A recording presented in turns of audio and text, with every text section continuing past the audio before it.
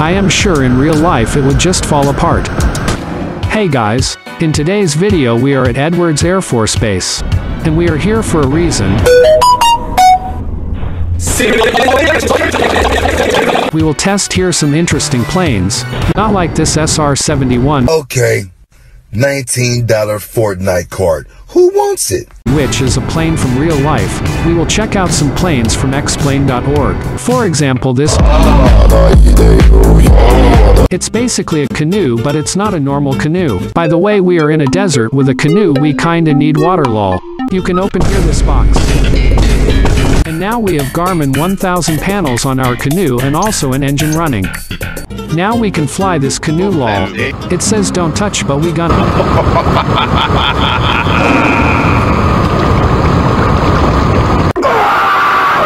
It's kinda hard to land, by the way.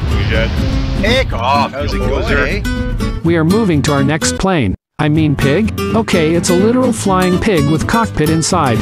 Let's start the engine, I guess? Oh my god.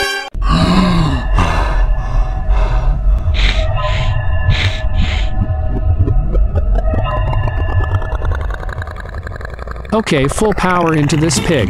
It flies very badly, to be honest. It even has flaps. Let's just try to land it.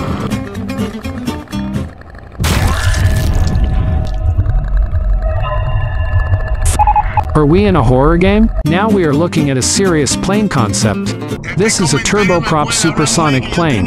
Actually looks like an X-15 but with a prop. This text is inverted LMAO. This engine control lol. Why it goes reverse on full power. Let's try to take off this thing.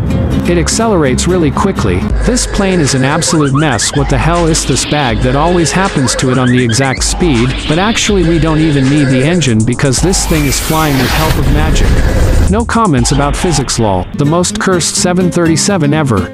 That's what I want to check out. In the cockpit we can't really see anything special, just one bag that helps me see through the cockpit, but as soon as we go to outside view. And I can't say anything. What did developer do with this 737?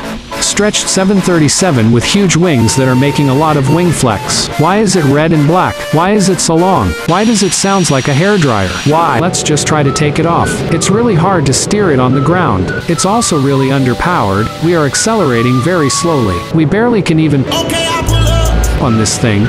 Very realistic and beautiful gear animation, of course. Oh my gosh, look at this wing flex. We are now like a real bird. Very stable approach. Now we are just. Because this weird red thing is barely flying, no reaction to controls inputs, especially if we are talking about steering it on the ground. I hate it, and I also can't call it a 737, it's just so cursed. Moving on with another 737. We can't hear engine sounds, because if we will add a bit of thrust.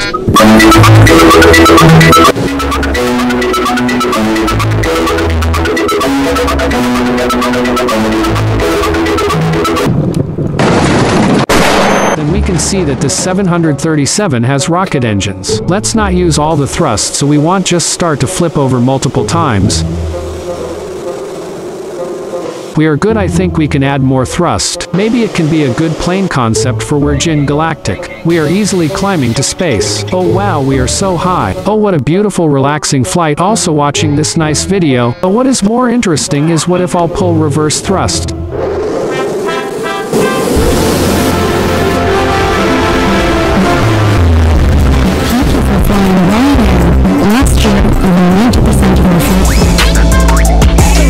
Next plane is, what do we have right here?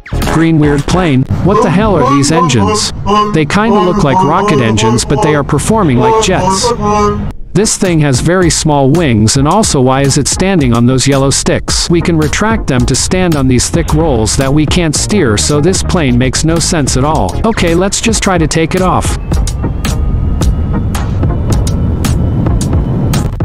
Oh my gosh, it's so overpowered, we took off in no time at all. I am sure in real life it would just fall apart. Even vertical stabilizer is going crazy. This thing is so powerful that it can probably be used as a seaplane because it can take off even from water. It also has reverse thrust, so I'm absolutely sure we can stop faster than a helicopter.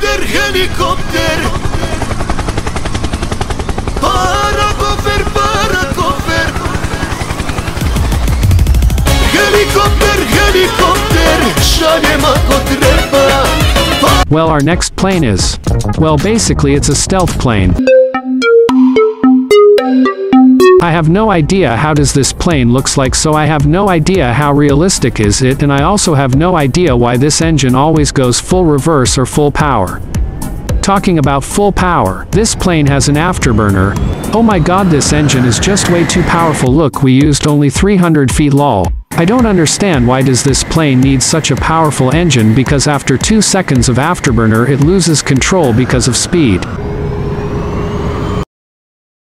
Forgot to remove these enemy F-18s again.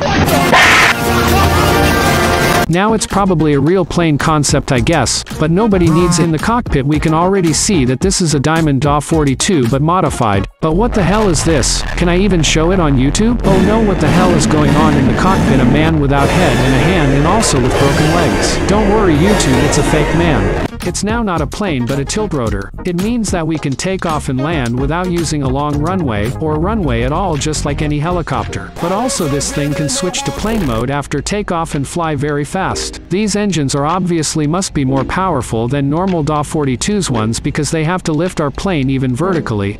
But what we can see here is normal DA-42 engines, so that's just unrealistic lol. Near to this airport there is a heliport, so let's try to land it here. It's pretty hard to handle this thing. Wow, it can do some cool stuff. I have no idea what it's doing right now. Help. Alright, that didn't go well at all.